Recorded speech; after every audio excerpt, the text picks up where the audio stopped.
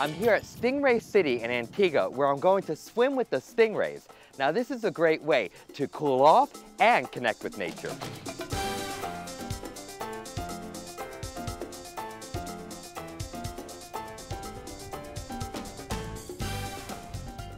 Goldwyn, so I understand I'm going to have an opportunity to swim with the stingrays. I've never done that before. What can I expect?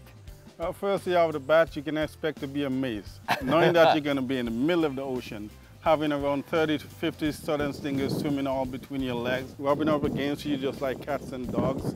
So, off the bat, you're going to be very much amazed.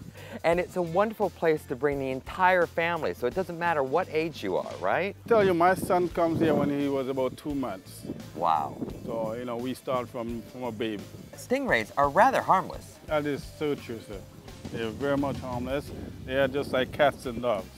It's just getting to know them and knowing that these guys can actually come up to you, swim next to you, and do you no harm. And I'll be able to actually feed them, right? Yeah. Strangely thing about the feeding though, these guys are like a vacuum.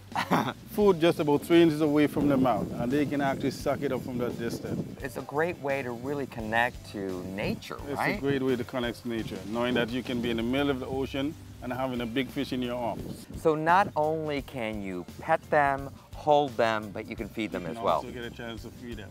Don't do me, I kiss them though. You kiss them, okay.